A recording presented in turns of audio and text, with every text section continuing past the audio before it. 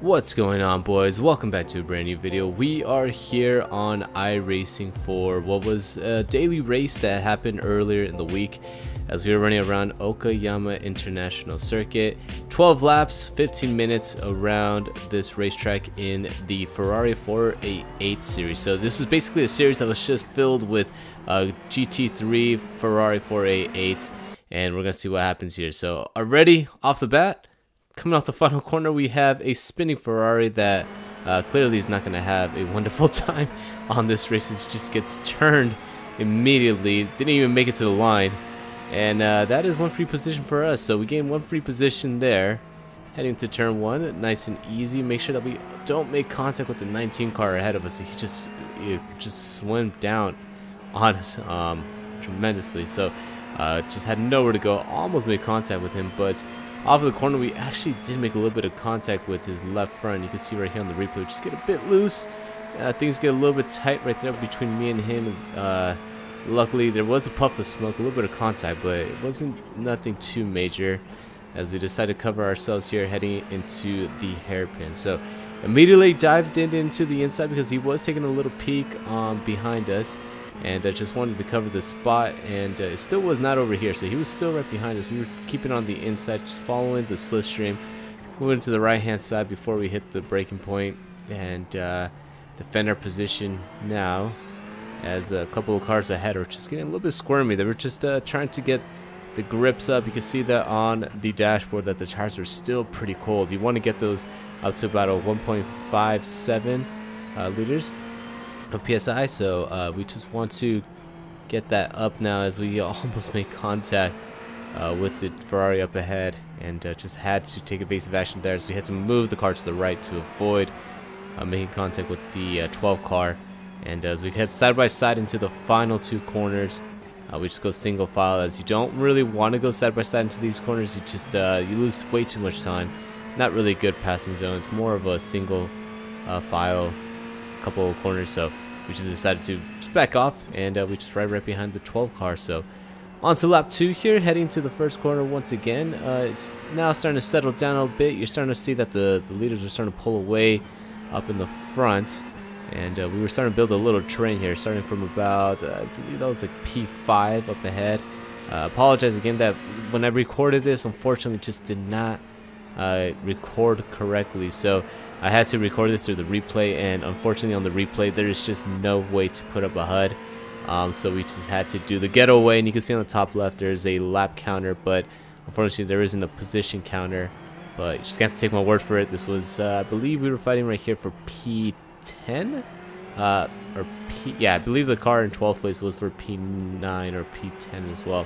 So we're just following along, and like I said, next iRacing video we'll have a better video, because I'll be able to actually record it with the HUD. I figured out what the issue was, so we shouldn't have this problem occur in future videos. But anyways, going back to the racing, we get out of the couple of hairpins there on the third sector, and really nothing has happened. We've just been riding right behind the 12 car, just making sure that we are minding our business here, and just putting in consistent laps. That's the #1 thing you want to do here on iRacing. It's just not overdo it, not over push the car.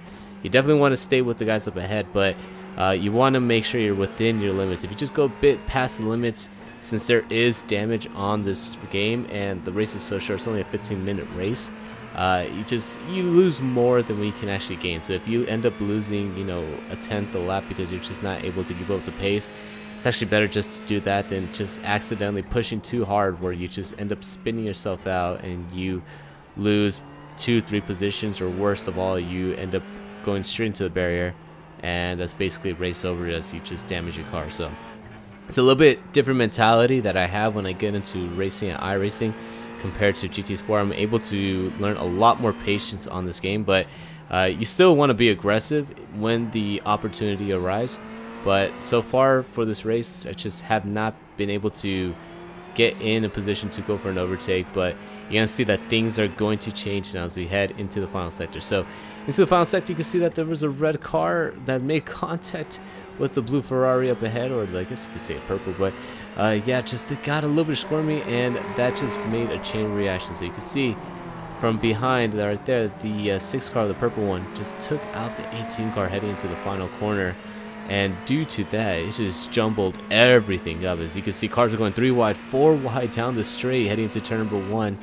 And now everyone is starting to get a bit impatient there due to the fact that one of the cars just got turned. And everyone was trying to just take advantage of the situation. And it just jumbled everything up here. So now we gained another position. So we're up 2, +2. So, or actually, I apologize, +3 on this race. So we're doing all right. We attempted to go for an inside move on the 12 car, but just the door got slammed on us, so we just had to back out, get onto the brakes a bit more into the corner, and just back off of the move because we just did not want to run into the back of the 12 car. It would not have been good on our situation, and that's not the way I wanted to overtake. So just back off. Just we didn't have anybody really right behind us, just due to the fact that it got turned and taken out. So we just had to focus up on the cars up ahead. But as we head now into the 3rd sector, still getting a little bit squirmy up ahead. Cars are still fighting for position as the purple car goes in for a lunge, just accidentally outbrakes himself, pushes out the black car, so that's in position. But then upon re-entrance, just takes out one of the Red Bull cars, and we're gonna ride along with him right here. The 6 car just dives it into the inside. Not sure what he was going for there. And then when he just gets back into the track, unfortunately for this poor Red Bull, just had nowhere to go. He tried to turn all the way to the left-hand side to avoid making contact with the purple car, and he just takes out another opponent there. So he took out 3 drivers on this race. He took out the 1 Ferrari on the final corner, and then he took out the black Ferrari, just parked it in front of him, made a black Ferrari go straight into the gravel trap, and then upon re-entry just took out another Red Bull. So this guy's going all in for just taking cars out and just pushing people out of the way, and it's a little bit scary on my end now because we are catching up to him. He's only 2 cars ahead of us. We might have to battle him for position here, and to be honest, I really did not want to, because I didn't want to be one of the victims for his crimes here. He's just been taking people out left and right, just no regards towards anybody else's safety. I mean, we basically found the Luis of iRacing, and like I said, it's a little bit more scary on this game just due to the fact that you actually have damage, and the slightest amount of contact can easily disrupt your car, and you just end up spinning out. So riding along here, we're halfway through the race, lap 6. We're just following along with the 12 car, just kind of keeping an eye on the 6 car, making sure that once he catches up to the next Red Bull car, he doesn't go for, you know, the 2 for 2 here. Try to take out both Red Bull cars in the race. And I was just minding my business here, just making sure that as long as we stay right behind the 12 car, that we were able to just keep an eye on the 6 car, make sure that he doesn't take anybody out here. And if he does, we just take evasive action, or we're able to just slow ourselves down and not get involved in the wreck that he might possibly make. So heading into the final 2 corners, going into the final one here, we just lose a little bit of time compared to the 12 car, and he was actually able to make a little bit of a gap here, as we were just maybe focusing a bit too much on the 6 car, which is weren't hitting our marks as best as we could. But as we head out of this right-hander leading us into the 2nd corner, the 6 car goes a bit wide and touches the grass, and that takes him out. So we're riding along here. He's in P9.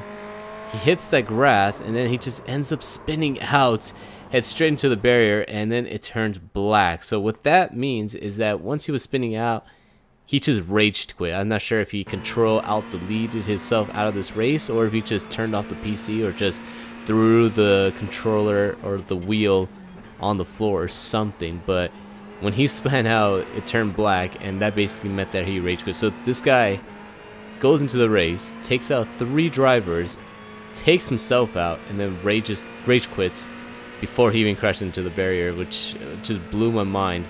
I'm pretty sure he was just frustrated with the race, how it was panning out, especially because the fact that he had taken out 3 drivers. I know people on this is the top of the lobby, and I'm pretty sure people on this lobby weren't here to take people out, but it just sometimes happens that way. I know I've been in a situation where I accidentally take out a couple guys when it just builds up on you, that frustration, because you know you took out 1 driver, you're trying to be aggressive, but you're not trying to take other people out, and you just accidentally take out another person. It's the worst feeling ever, and you just kind of want to stop playing or stop racing for the day. So that's probably what happened to him. I'm going to give him the benefit of the doubt, but still, at the end of the day, he took out 3 drivers and then just rage quit it after taking himself out. So good riddance. We'll see you maybe on another race, but yeah. Anyways, we have to focus here on the battle that we have going on with 12. So we were able to catch up to him. Not sure what exactly happened. I'm not sure if he was overusing those tires or if he was just gaining the pressure from us, but we were gaining on him tremendously, and now we're just taking little peeks on the inside, just going for overtakes as he overshoots the corner. We brake as late as we can, and now we go for the cutback side by side with him as we head into the right-hander onto the final 2 corners. We get a really great run on the exit, and we are able to secure that I believe this is P9, P8.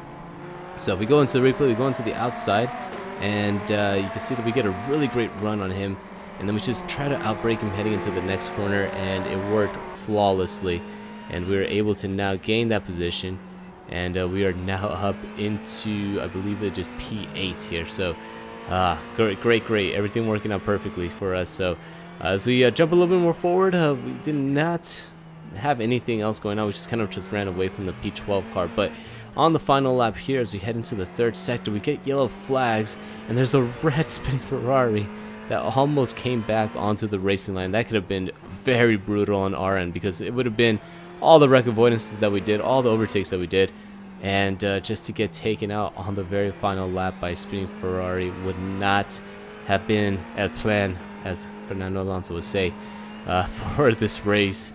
And luckily we were just able to shoot the gap onto the outside, and coming off the final corner, I don't think anything else is going to happen bad to us unless we just run into some invisible wall. But crossing the start finish line, race is over. That is going to be P7 for us, I believe.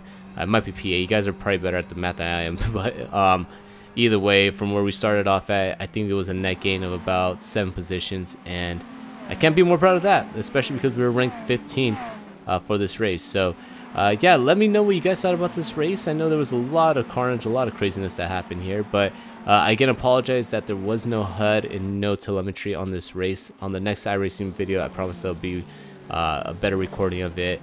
It was just this one, the file got corrupted, and this is the best I can do. But anyways, guys, if you guys enjoyed the video, hit that like button down below, hit that subscribe button if you guys want to check out more content from me.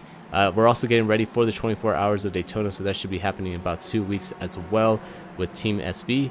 And if you guys really enjoyed the video, I hope to catch you guys on the next one. Peace.